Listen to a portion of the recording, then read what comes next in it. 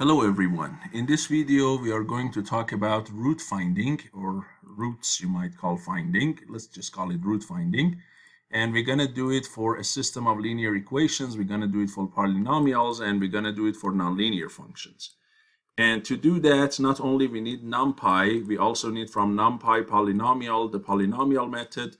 And for the first time, we have to bring in something from the Scipy library, from Scipy Optimize, the root command, to find roots of a nonlinear function.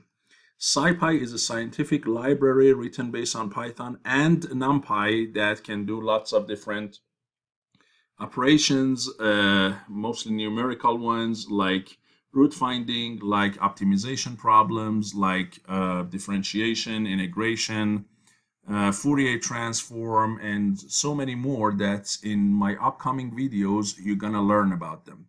So stay tuned and learn about Scipy as well.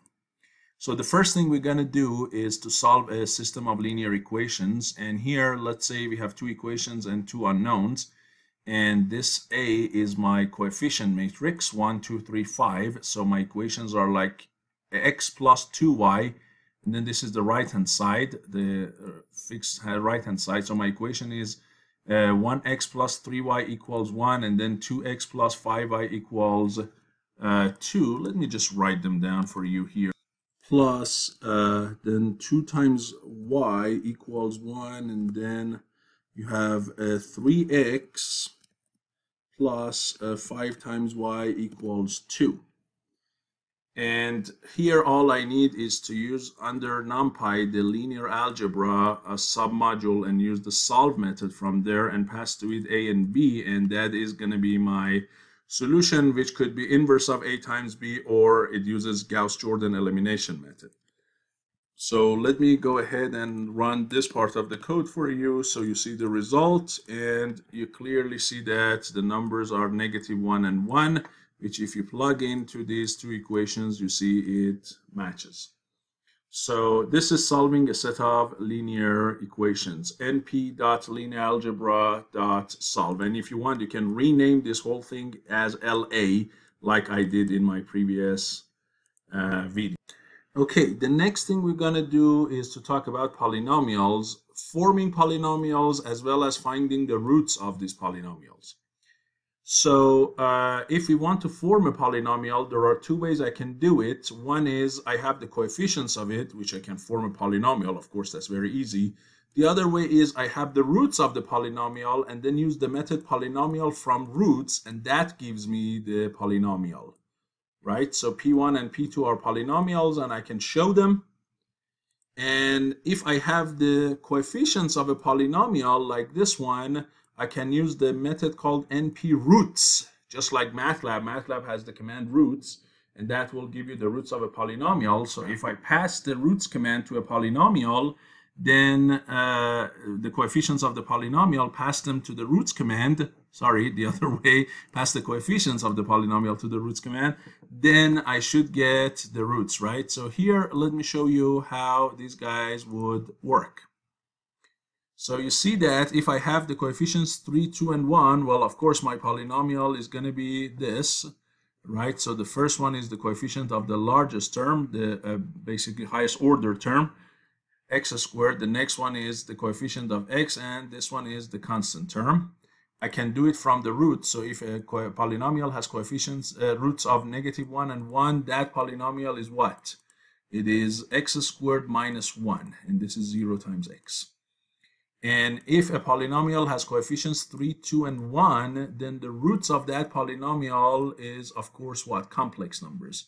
So it's -1/3 plus 0.471j and -1/3 minus 0.471j, of course, complex conjugates, right? So here is the method to find roots of a polynomial, right? And finally, the last thing we want to do is to work on what? To work on a nonlinear function. If I have a nonlinear function, how can I find the roots to that nonlinear function? So here I define a nonlinear function to be x plus 2 cosine of x. And for cosine, I use the NumPy cosine, or I can use the math cosine. So my function is x plus 2 cosine of x equals 0. So where is it that this function equals 0? So I pass that function to the root method, and this root is different from this roots. This roots is under numpy and its roots. This guy is root, and this is under scipy optimize. I give it an initial guess, and then this method, this function is probably using Newton-Raphson method or bisection method, or there are so many other methods. I have one video on my channel under engineering mathematics. It says root finding for nonlinear functions. You can see all different methods. Most probably it is a Newton-Raphson method because it needs an initial guess. And then it returns a solution to you, and the solution, you can look at the final answer, which is the root. But if you want, there is more to this solution. So instead of solution.x, you can look at the whole solution if you want. And this whole solution has more information than just what the program converges to, the algorithm converges to. So let me show you this last part here. And here you see that the x value that it is converged is negative 1.02. And this number is, by the way, in radians because it has cosine of x in it. So if you pass this number to that function, the answer should be very, very close to 0.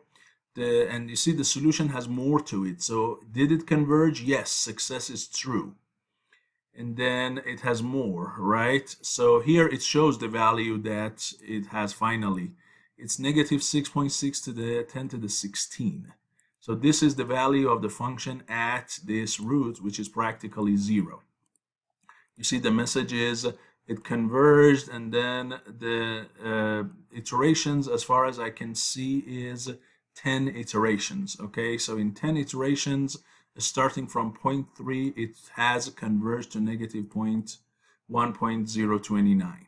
Okay, so you can see the solution, but as I said, if you just want the number, then you say solution.x, and it only shows that x number, right?